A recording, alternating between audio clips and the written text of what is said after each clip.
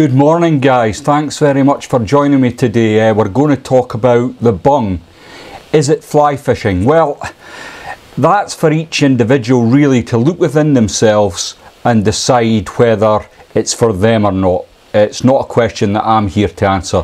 What I'm here to do is dispel the myth that you just stick a bung on your line, hoy it out there and your bass bag fills up with fish. That's just not the truth. So without further ado, let's get into it.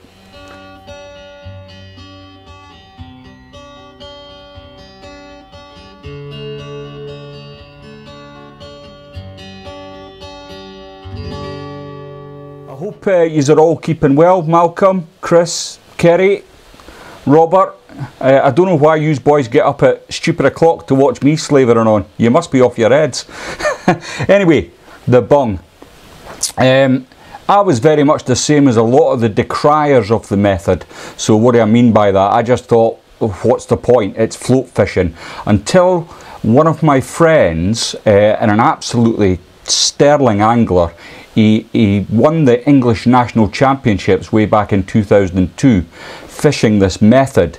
Now, you know, he was pretty much slated for it, but he didn't fish it like anyone else would have fished the bung at that time, and that's what makes it such an interesting method of fishing. So let's tie a fly. I'm going to show you a fly that I like to suspend under the bung, and as we go I'll discuss the pros and cons of fishing the bung or the indicator.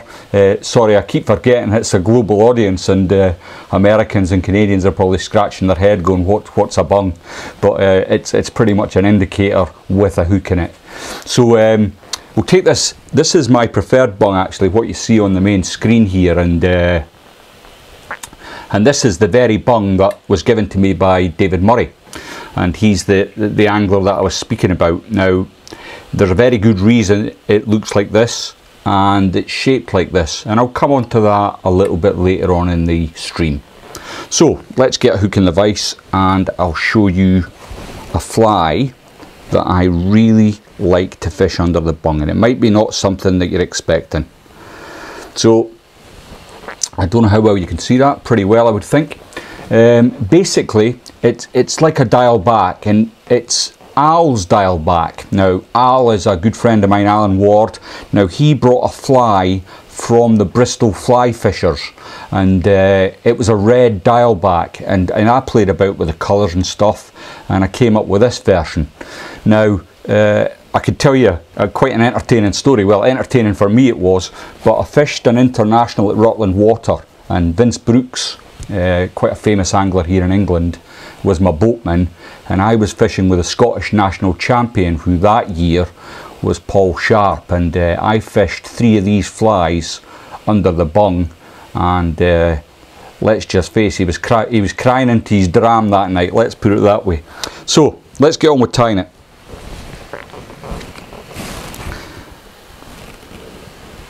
If you've got any questions, guys, I'll come to it after I've finished tying the fly, if that's okay. And I think it's going to be quite a busy chat, so trying to press all the buttons and do all the tying is going to be quite difficult. But I really appreciate you bearing with me. So the hook I've put in the vise is a Hanak Competition. It's an H230 barbless hook. This one's at size 12 and it's on a medium wire. The thread I'm going to be using for this fly is just uni thread, and it's yellow. Now, although it's yellow, it does come up, when it goes into the water, it comes up a really nice shade of olive, and I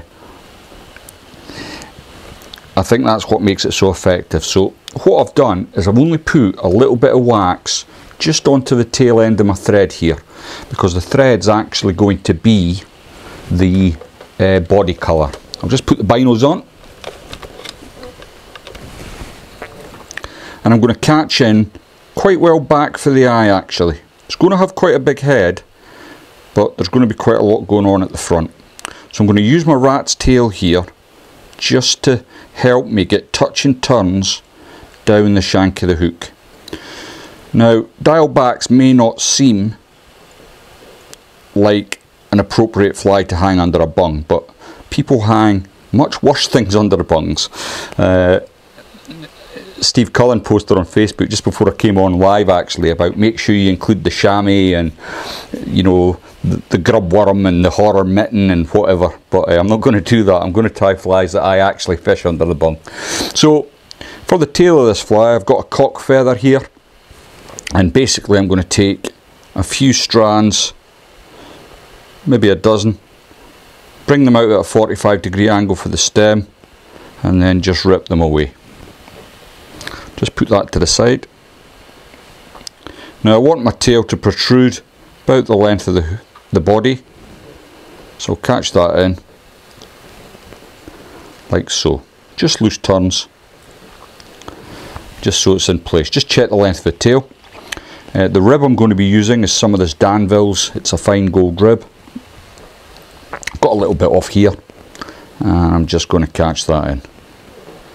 So I was thinking about doing this video for a while actually, and what put me off was, I know it's controversial, I know people think it's not fly fishing, and I respect their opinions, you know, everyone's entitled to have their opinion about different methods, but for me, as a once competition angler, I think you've got to utilise everything that is available in your armoury to catch fish quickly, or you're letting your team down and you're letting yourself down. So I've got no dramas with fishing the bung or the indicator. So next I'm going to add a stripped peacock herl here, and I'll just take that away. Now what I've also got in this video lined up is, after I've finished tying this fly, what we'll do is have a look at a little slide pack I've produced, and what that will cover is the pros and cons of fishing the bung, and then I'll probably tie another fly, and then after that we'll have a look at various leader setups for tying the bung and discuss the method that Dave Murray used to such great effect in the English National. So I've brought my thread all the way back up. Now if you're of a mind to, you can fatten up the body with more thread wraps. It's up to you. I like mine really thin for this pattern. And now I've brought my thread to the front, I'm just going to get several wraps in at the eye, because I'm going to use the rotary function to bring my stripped herl down. I'm kind of pleased I can't see the comments at the minute actually. I don't want people baying for my blood, looking up my address on the internet to come and tell me that I'm not an angler. I don't know, I really don't know why people get their knickers in such a twist about fishing indicators and bungs. To me it's a bit like Brexit, you know. I wasn't bothered one way or another. I voted out, but I'd have been very happy to stay. You know, there was pros and cons, and it's the same as any sort of fishing method really. You know, there's pros and cons, but I don't see this any different from fishing dry fly, fishing straight line buzzers. It's just another method, another string to your bow if you like.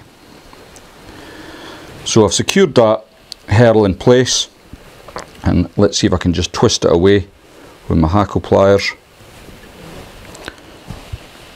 and that's a good one. Now you can use a layer of super glue before you bring the herl over, but I like to use wire on this particular pattern. This is the way I've always tied it, which is unusual because often I tinker a lot with my fly patterns, but this one, because it's done so well for me, I tend to just tie it exactly the same as I always have. So a couple of turns to lock that into place, then I can twist my wire off. Now I'm going to put jungle cock eyes on this, and I've got a little feather here that I've half prepared. And what I mean by half prepared, if I just touch that slightly, you'll see I put a little slit into the jungle cock, and I think those that know me know how tight I am.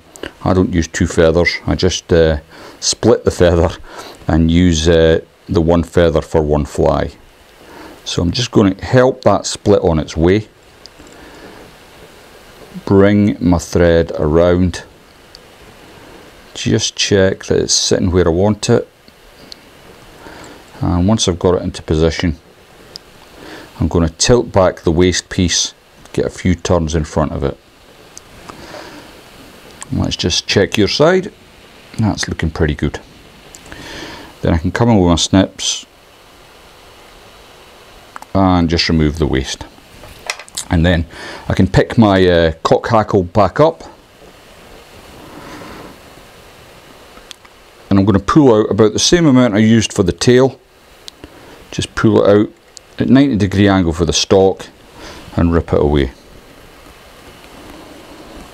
Now I want about the length of the body as my beard, so I'm going to dress that up, and as it happens it's just about perfect. Get a couple of turns in, and then I can mess about with position. I can just grab that. I've not clamped down on it real hard, which allows me to move it around underneath the fly. I'm just going to bring my thread to the very back of the head, because when I come in with the snips, I don't want to snip my beard away, or cut my thread for that matter. Especially live, it looks a bit, you know, you look completely incompetent. So I'm just going to tidy up the head now, catching in them cut ends, and I'm going to build it up a little.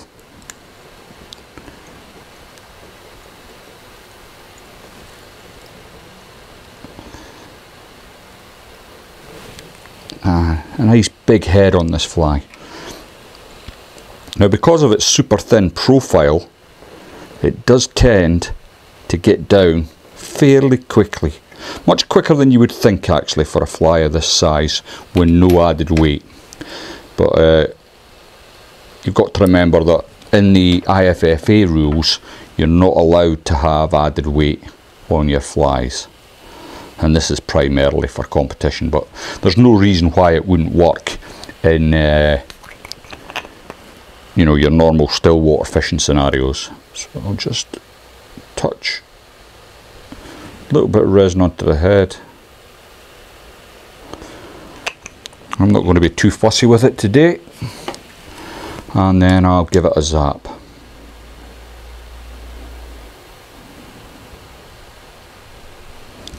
Just a wee fibre there, it's getting on my nerves. I'll need to trim that or I'll no sleep at night. There we go, and that's the wee dial back is, and I know I've used yellow thread there, but in the water it actually does look like an olive fly. So that's that. Right, I'm gonna have a swig of coffee before I look at the screen.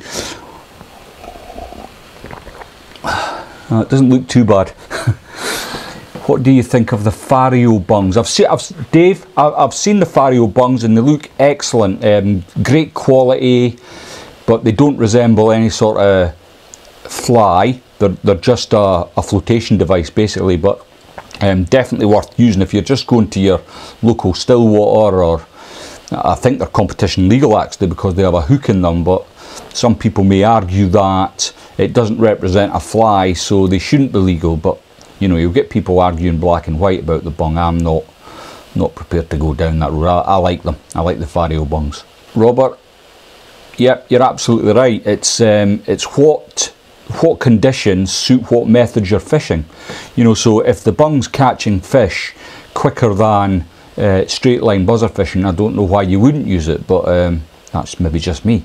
But sometimes it feels it is just me. Hi Chris, we are wanting more young folks to start fly fishing, tying we have to stop being snobby about fly fishing. Chris, I couldn't agree more. You know what, I was going to save this for a bit later, but I made the Facebook post saying that I was going to make this video, and a chap, many of you'll know him, his name's Hugh Morgan and he's a professional fly fishing guide, and he made a post and he'd done a video on bung fishing, and he got an email from a chap in America who'd had a disability, hadn't fished for years, and then you know, because he'd watched this video fishing the bung, he was then back to fishing, and Hugh said it made him cry, and I can understand that. You know, he's helped somebody that loved fly fishing, could no longer do it for one reason or another, but then got into it. So bringing on new people, getting people that are maybe not able to fish conventional means fishing, I think it's a great thing. I don't understand people that say, oh, it's, and I think there is an element of snobbery to it, but that's just how it is in the fly fishing world, unfortunately. The bung is a weird method that I hate using, but I do use when I haven't caught at all. It is so effective. It can be really effective on its day. You've just got to, it's like anything else, you know, if I could equate it to a war, you wouldn't go and fight cavalry with infantry. You would get your artillery out or a machine gun. You know what I mean? It just depends on the day. Morning, Carol, how are you? Robert, I'm using, it's called the Alone Fire. I'll just hold that up there. And somebody sent it to me, actually. I was having some problems with the pen I was using, and it was sent by, the name will come to me in a minute. No, it won't. I'm just old, I can't remember what happened yesterday. But somebody kindly sent it to me. It's got rechargeable batteries, and it seems to be working great. Thank you. Hi Paul, I want to get into fly tying. Are there any kits you'd recommend circa 50 quid? Paul, let me have a look into that. That might be a future video. The bung is probably always the best method. No, you've got to trust me, it's not always the best method. It's just a method. Nigel, that's true, but on rivers they tend to call it duo or trio for that matter, and it's not generally something that's where is it? It's certainly not something that looks like this, well, except at the International Grilling Festival, and then it's very much something that looks like this, but that's a different matter. It's generally a dry fly, a sedge pattern, or a parachute pattern, and people suspend a small nymph, and that seems to be perfectly acceptable. But obviously on the still waters it's a very controversial method. Now before we go on, I'm going to start the slide pack and just talk about the pros and cons. Okay, like any method, there's pros and cons. Now, you know, dry fly, the pro is that the flies are sitting in the surface, and if the fish are feeding in the top 4 or 5 feet of water, you've got a very good chance of getting them. So what are the advantages to fishing the bung? Well, one of the advantages is you can present a fly accurately at a predetermined depth. So if the fish are cruising around 3 feet and you suspend your taking fly 3 feet from the bung, then there's a very good chance you're going to get it. Of course, with advantages there comes disadvantages, and one of the disadvantages is opportunity to vary the depth is limited, but it's not restricted to just that depth. So I'm just going to pause this for a second. If you pull your line and your bung moves, the fly underneath it is obviously going to rise in the water, and then once you stop, that fly is then going to flutter back down in the water, and that can be really attractive to trout and is often deadly. Let's have a look. Number 2, indication is visual. So you see the take before you feel it. Now, I don't know how many of you have kept tropical fish or freshwater fish, but the speed which a fish takes something into its mouth and expels it is breathtaking to watch. It is so fast. Now, very often they can do it without having any feel on the fly line, but it's very rare that you won't get some visual indication if you're using a bung or an indicator. And the disadvantage is you can find that you're going cross-eyed watching the thing all day, looking for just even the slightest bit of lateral movement, a dip, anything like that. I mean, don't get me wrong, sometimes the takes are just breathtaking, but sometimes very subtle as well. Once you have straightened your leader, you get instant bite detection on the drop. So again, once you've cast your flies, if you've got good turnover with your cast, you'll get what's called on the drop. So you're watching your indicator as the flies descend through the depths, and I usually count, depending on what flies I've got on, of course, I usually count down between 10 and 15 seconds, really concentrating hard on the bung. And if it does anything other than float on the surface, I give it a little line strike, because that often means you've got a fish taking your fly on the bung.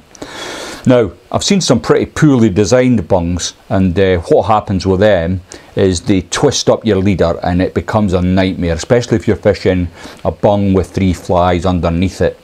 And the last thing you want is a big twisted up leader. Now, fishing at short range means you can often play fish quickly into the net. Now, so my background, for those that don't know, is mostly loch style competition fishing, and it's extremely important to be very quick and efficient when you're hooking and landing fish. Now, with the bung, very often you're hooking them not 20 feet from the boat, and if you're really quick, you can get them in the net before they wake up and take up half your day fighting them. So that's another advantage to fishing the bung. Now, the disadvantage, of course, you nearly always have to be able to see the indicator. It's set for one method, and I'm going to share that with you. Dave Murray. So I was the same as I was a bung naysayer. I wouldn't fish the bung, it's float fishing. I gets in the boat with Dave Murray, and he's going, oh, I'm going to fish the bung. I'm like, I don't fish the bung. And what he did was he put a bung on and he launched a thing. I said, what are you doing? He said, no, you've got, the way I fish the bung, you've got to cast to the horizon, and then I said, well, you can't see the bung, you've cast that far. But it doesn't matter, because what he then proceeded to do was a very fast figure of 8. Now what this did was it brought the big wake that you often get with it when you're fishing a booby on the surface, and fish would come to investigate the wake and they were absolutely smashing the flies in behind. And then every now and again he would stop, so when his bung was in sight he would stop retrieving and he'd watch the bung, and as the flies descended through the water column he would get a fish. And it was an absolutely devastating technique, and from that day I was a convert. It was just efficient and really, really worth learning to do. Now, the advantages and disadvantages, that's all I can think of. If you think of any others, please put them in the comments of this video and I'll have a look at them later. Right, I hope that was of some use, guys. Let me just get the chat page back up and see if there's any questions on that. I very much doubt Martin's online. I don't think he's a big fan of the method. Jane, I'm not sure about the rest of the world. I don't know if it's just inherently a British thing where people get their knickers in a twist about the bung or the indicator. I'd love to know what's people's opinions in America and Canada and the greater part of Europe. It'd be interesting to know what people think. Started using the bung in the last year. It definitely has its day. I prefer using naturals, things like eggs, but it can be so effective. I love the Fish Pimps one. Well, I'm going to have a look at alternatives, Robert, because certainly a lot of the still water fisheries that I fish, you're only allowed to fish one fly. So if I was fishing this kind of pattern, then I would obviously be breaking the rules. So I've got alternatives to be able to stay within the rules of the fisheries. Yep, the adjustable bungs are good, Dave. I'm going to come on to that. -10. Yeah, I think the coldest I've ever fished, Kerry's been about -15, and that was an England qualifier at Werwell. It wasn't a great day, I've got to say. You'd wondered where G-Boy had gone. I thought you'd snagged that when you went past it on your sailboard, Rob. Paul, I've actually caught fish on my bung, and to be honest, when they come and take it, they take it quite deep. They just come up and take it right off the surface.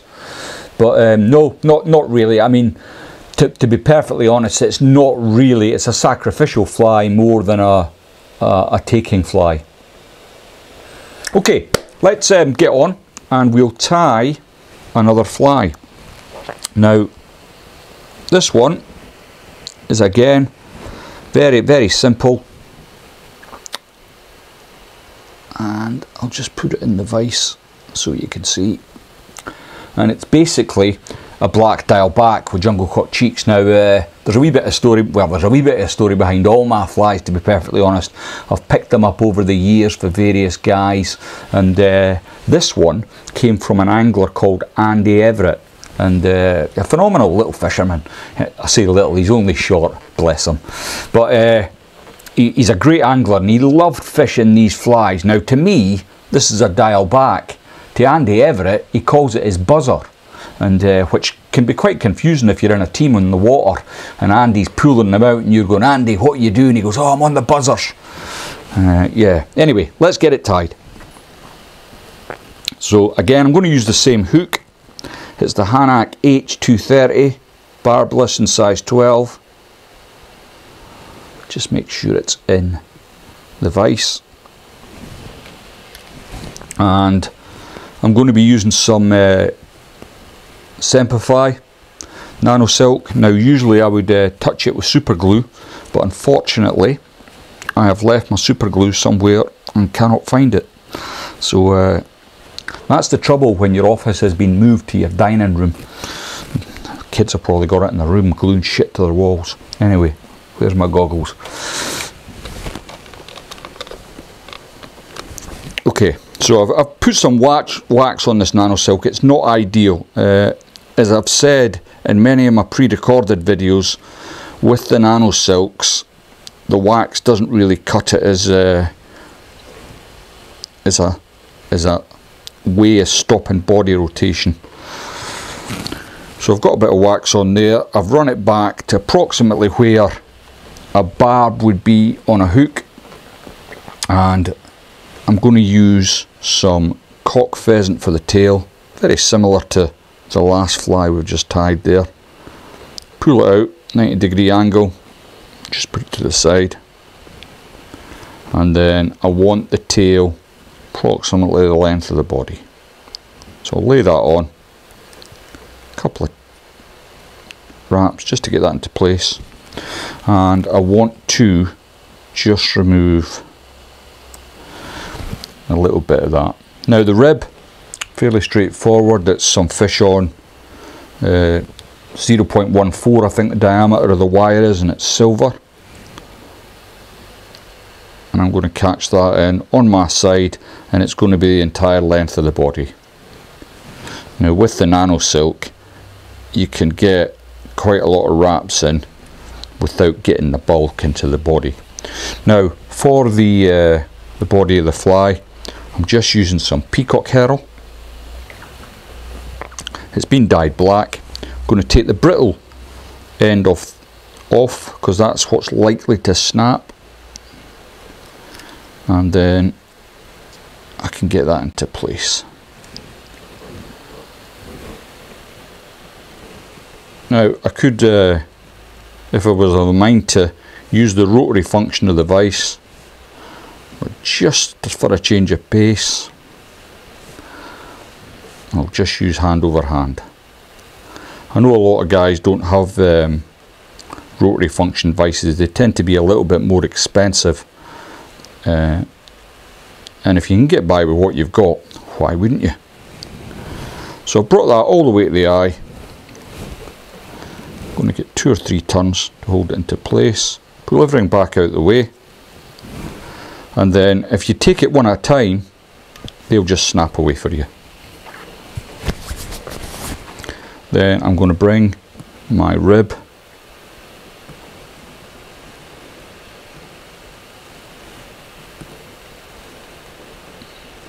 over. Try and keep your turn as uniform as you can.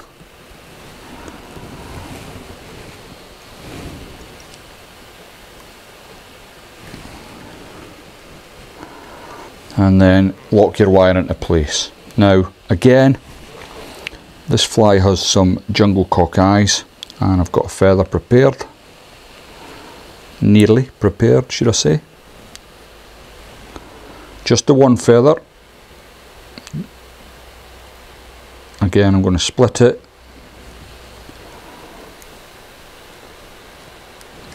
few turns to hold it into place. Just check your side, looks okay. I'll get my thread in front,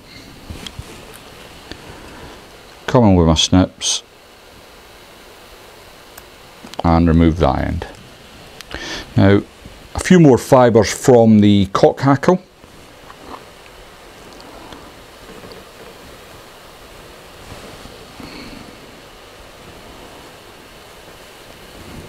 And I want that, again, the length of the body.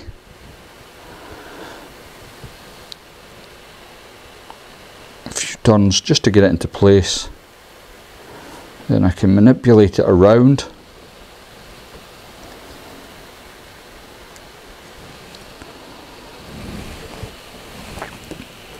Get my thread to the back of the head. Come in with my snips and remove my waist. Now,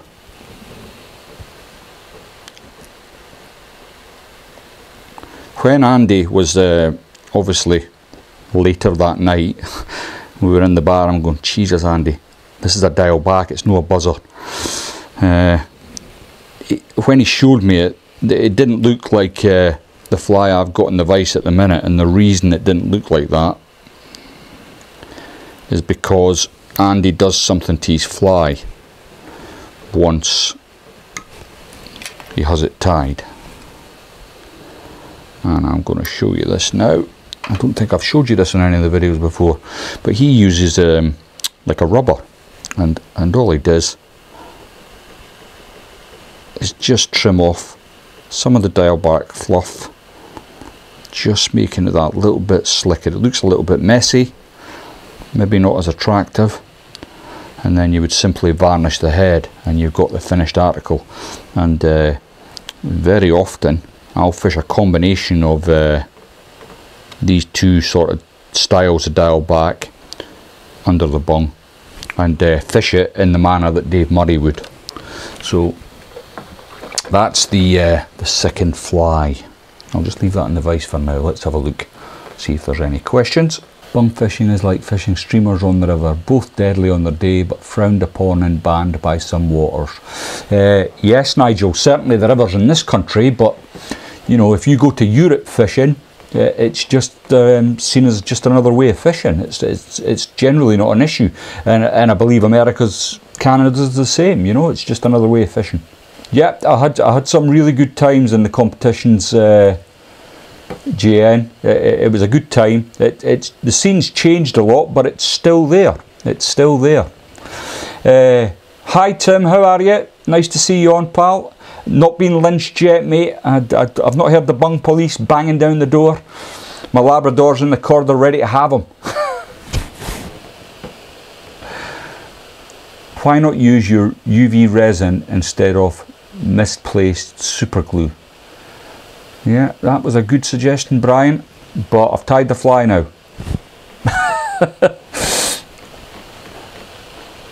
Tried airlock. I think it's too big and too light to cast, and is a ball shaped. I've seen the airlock ones, Malcolm. It's not for me. I just like the one I have, and the reason is, so as I was saying, you imagine Dave's cast his flies all the way to the horizon. Now as that's coming through the water, you can see the shape of it.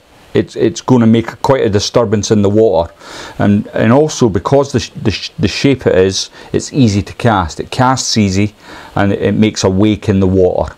You know, if I stop retrieving it, you can see it a good distance away as well. So I don't really buy them. I like to make my own. It feels like I'm still fly fishing. Indicators are good in choppy conditions.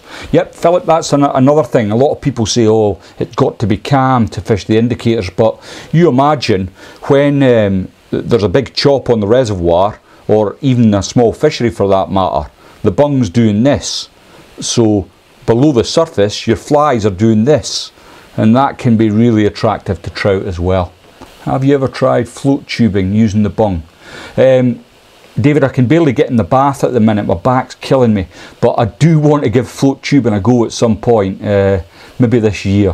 I think they do it at Chigborough fisheries, so I might get down and maybe Tim will give me a cabbie on the old float fishing.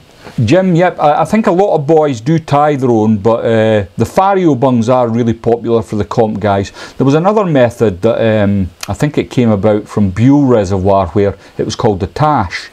And instead of a bung, what you did is at your braided loop, you tied in some strike yarn, and you would cast out your team of buzzers and you'd watch the end of your fly line with the strike yarn. Then if it moved slightly, you could catch a fish. And the advantage of that over the bung was that when you pulled your line in to retrieve the fish, if you were fishing a leader of 22 foot, for example, your strike yarn would just come straight through the eyes of your hook, and you wouldn't have any issues. Whereas when you're fishing the bung, you know, the maximum really you can have your bung set is probably 12 feet. But there we go. Carl, I'll take you up on that, mate. I really want to give the old float tubing a go once my back's back healed. Right, I'm going to flick to my other screen now, and we're going to have a look at leader setups. Okay, leader setups for the bung. Now, I predominantly fish large still waters, but in recent years I have started to fish more on smaller still waters, and the dilemma will always be New Zealand style, which is where you connect your line to the bend of the hook or on a dropper. Now the first image that's floating up there for you is probably a pretty standard competition bung setup. So from the fly line you would have maybe 1 or 2 feet. Some people have it even shorter than that to the fly line. Now your bung or your indicator has got to be as close to your main line as possible. It's all about contact. So I generally tie mine to about 2 inches, and I can cope with that if I'm fishing it on a dropper. I'll very often fish this size of leader with the flies tied to the bend of the hook. So from there, 3, 3 and 3. So the maximum length or depth you're going to reach is 9 feet, allegedly. Now, when you pull your flies or pull your line through the water, I think you're probably bringing your flies up in the water to maybe 5 to 6 feet. And that's where the Murray style of fishing it. So when you're retrieving constantly with a figure of 8, your flies are getting no deeper than 4 to 5 feet. So I think a lot of the time, certainly back in the day when Dave was fishing it, people would look at Dave and say, he's fishing the bung, they must be at about 9 or 10 feet. But actually, they were maybe 1 or 2 feet deep in the water, and Dave was just bringing them in with a bung, and then they were slamming the flies in behind. So that's the first standard setup, and that's a sort of setup that I have in my comp box all the time, ready made, ready to go. Now the next setup I'll have early season, so in the spring, just after winter, and the fish generally are sitting a little bit deeper in the water column.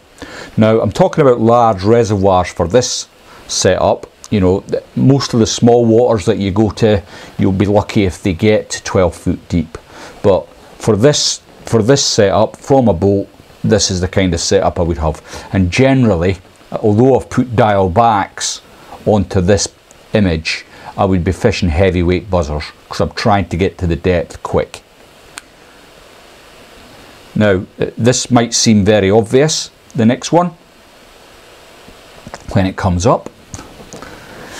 So I've got a bit more distance between my floating line and my first fly, and what I've done is I've added the indicator on the end. Now some people would say that this is the washing line. Now if I put a booby on the end, if you're fishing with fluorocarbon and heavier flies, a booby will get dragged down. This indicator, and you've seen the one I had in the vise, that doesn't get dragged down, that'll stay on the surface. So when the fish are in that top couple of feet of water, this is an option for me. And then, as I was saying before, some of the small fisheries that I have started to frequent, it's one fly only. So what I use is one of these sliding indicators, and they're from Frog Hair. They're easy on, and I'll show you them in a minute when I come back off the screen. I hope that makes sense. If you are on a small fishery that only allows you to fish one fly, then you would obviously gauge the depth that you want to fish at and be able to fish. And this is one of the beauties of this, which we'll come on to in a second. Right, so these are the frog hair ones. I'll show you one close up on this camera. And as you can see, it's like a rugby ball shape, and all you do is you slip your leader into the little hole here, pull it off, and then you can adjust it up and down the length to whatever depth you want. And these are really good. When I first learned to river fish, actually went to Slovenia, the guide pretty much put me on these because I was handless. But yeah, great bits of kits, and I still use them today for the still waters. They're not cheap, but I don't use them often. As I say, I'll fish the bung when it's appropriate, not all the time. There is other ways of catching fish. You know, we all know that. Your sunk float tube, Jim. I hope you weren't in it when it's sunk. Morning, Dale. Right, so we'll tie one more fly before I go, and something that is extremely effective under the bung is a blob. Yep, I can already hear the gasps of horror at the other end of the camera. Now, this was brought to my attention by an angler called Mark Miles, and we fish a friendly little competition on Manningford trout fishery every January, and unfortunately it didn't go ahead this year, obviously, as nothing much went ahead this year. But for some reason I've ended up next to Mark Miles for the last couple of years, and you know, every year I look on in awe as he's ripping fish out the water, and I'm struggling to stay with him. And eventually he shared his secret with me. He's fishing an orange blob about 4 foot under an indicator.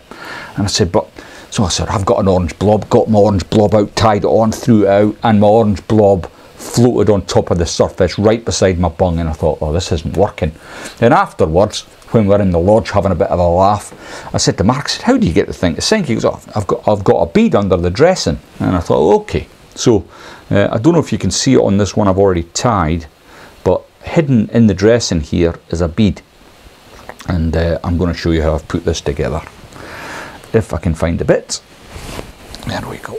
Right, let's get the binos on. Now, there is another way of doing it, of course. You know, you don't have to use a tungsten bead like I've got here. You can use some adhesive lead foil. I'm not keen on it. I don't think it's heavy enough, to be honest, especially with the frits. I'll just have a drink of this water, because what I want to do with the rest of it is I've got my frits here, and I just want to soak it.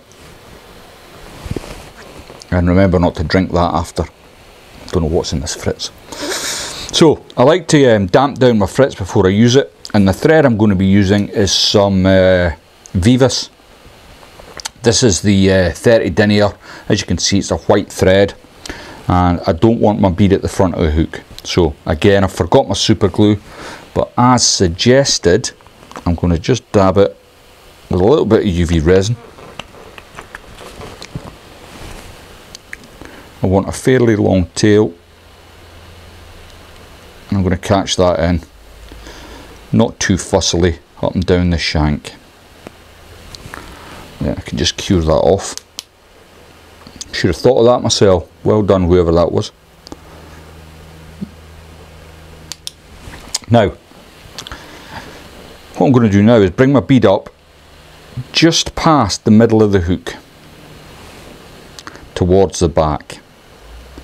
I'm going to bring my thread. Now I'm using my rat's tail here to control my thread. Now once I've got that into position, I'm going to just come over the bead a few times just to lock it into place in a figure of 8 motion. Now the reason I have the bead here nearer the back is I want it to sink, bend down.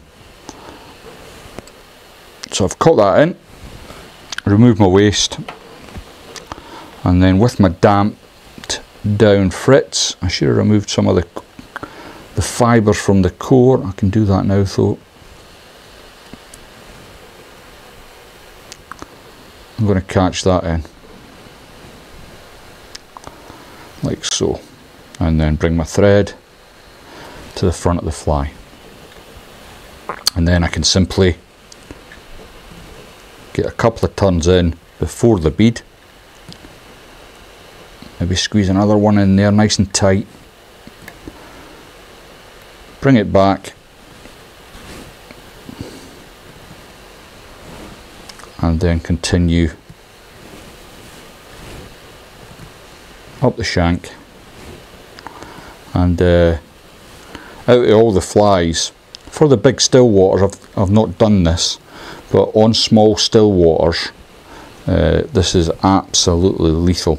I had a phenomenal day on the Albury Estates last year when it was absolutely baking hot and nobody around me was catching any fish, and I put an indicator on as a sort of last resort, and it was phenomenal.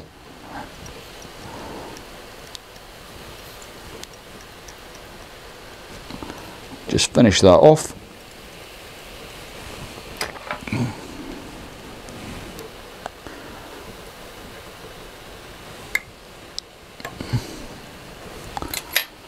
And then of course you would come in with a dab of varnish or a dab of super glue, just to make sure it doesn't fall to bits. And there we go. So, is there any questions about the bung you would like me to answer before I go? And keep it clean. How would you attach your bung? Would it be on a dropper set up with a team of flies? Well, Joe, I hope if you missed the slideshow before there, or maybe you asked the question before I went to the slideshow, so apologies, but I've done a slideshow. It's maybe a few minutes back that you might want to check out, pal. Do you ever fish the bung on a sliding dropper, Lindsay? You know, I do on the still waters, but I don't on the rivers. I don't know why. I don't like them sliding bungs on the rivers. I'd rather fish duo. I just prefer it. You know what, Blackfur? Somebody sent me a big bag of mop, and I've not tied anything with it yet, but I'm going to give it a go. You know, I'm a live and let live sort of guy. If it works, great. I'll tie a few more. Gordon, I haven't done a video on the bung. I'll just stick that back in so you can have a good look at it. And the reason for that is it's quite a long process. So basically what you do is you get a chunk of foam and you cut it into a little square, and then you shape it with a pair of scissors. Once you've shaped it with scissors, I stick it on a bodkin needle and I give it I show it some flame just to seal up that ball. Then I cut a slit in it and super glue it to a hook, and I leave that to dry for a long time, and then I use a high vis pen to colour it, and then I seal it with some Sally Hansen varnish. Sorry, I'll say that again without chewing my thumb. I seal it with some I seal it with some Sally Hansen varnish, and then I wait for that to dry. Once that's dry, I put on the eyes, and then I give it another coat of Sally Hansen. And then once that's dry, I come in with a needle and thread, and I thread through a little bit of marabou to create this tail. I hope that is enough information for you, Gordon, that you can tie your own. I'm too cheap to use a tungsten bead. I just roll some soldering wire flat and wind that. Christ, I thought I was cheap, Chris, but come on, it's one tungsten bead. Hi, Reese. One fly to fish under a bung during spring on a small still water, it'd be a buzzer, a black buzzer. I don't think there's much more effective than that in the spring. Does the size of your bung matter? Well, I think you've got to be able to see it for a kick-off, and it's got to be compliant with the fishery rules. That's the one thing I would check, Malcolm, more than anything else, is check that if you're allowed to fish with more than one fly. If not, then you know, you need to be using the slide-on indicators, or a different type of indicator that doesn't have a hook in it. Did Mark Miles use mini blobs or standard sizes? I think he was using a size 12, Eric, but I'm not sure. I think a size 12. What rod line? Presume 7-weight, any circumstances for going, e.g. 5-weight. For the Bung, no. A 7-weight Paul for the small still waters and the large still waters alike. They're actually latex eyes that are on the fly. I bought them for some predator flies that I've been working on, but I've been too ashamed to show, so I just thought I'd stick them on this one for the video. You haven't tried putting the Bung in the oven to seal it? I haven't, Mark, and I've seen the videos of the boys doing the booby eyes. You know, they put them in a tin foil tray, throw them in the oven for 30 seconds, but my oven's no very good. I think it'd probably melt them into just a squidgy mess, so I'll just stick to the lighter flame. Pete, give it a go, mate. You can try it. If you catch a load of fish, you might think, oh, this is for me, and if you don't catch a load of fish, you might think, ah, this is a load of rubbish, I'm not going to bother. And why are you not allowed to fish more than one fly? I think that's just the fishery rules. The two fisheries I frequent the most, Gordon, oh sorry, it's Blackfur. The two fisheries I frequent the most are Albury Estates and Manningford Trout Fisheries, and they're catch and kill fisheries. They're very well stocked, and you know, you're absolutely fishing for hundreds of fish. So I think their worry is that you may catch two fish which would smash your leader, and then you're leaving a fly in a fish, which is not good management, really. But I think that's the reason. I'm sure you know, if you speak to any of the two fishery managers, they'd be more than happy to explain why that's a rule. Hiya Mark, 160 for 2 minutes. Oh, the oven, right? Yeah, you had me confused there. Yeah, 2 minutes in the oven at 160. You know what? I might give it a go, but because I don't tie commercially and I tie for myself, I tend to you know, do 5 or 6 at a time, and it's just part of the process for me. Maybe if I was tying hundreds, if I was selling them, I might do that. But thanks very much for the settings, Mark. I appreciate that.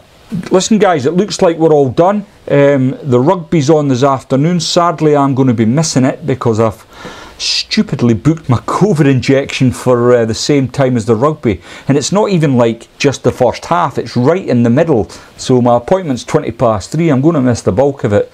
I need to listen to it on the radio, but I'm sure Scotland's going to do very well as always.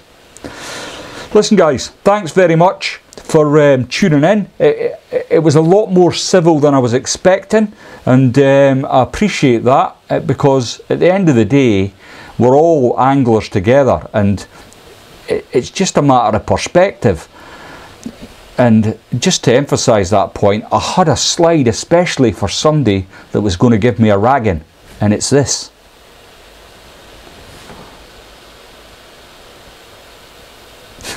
I hope you enjoyed it, folks.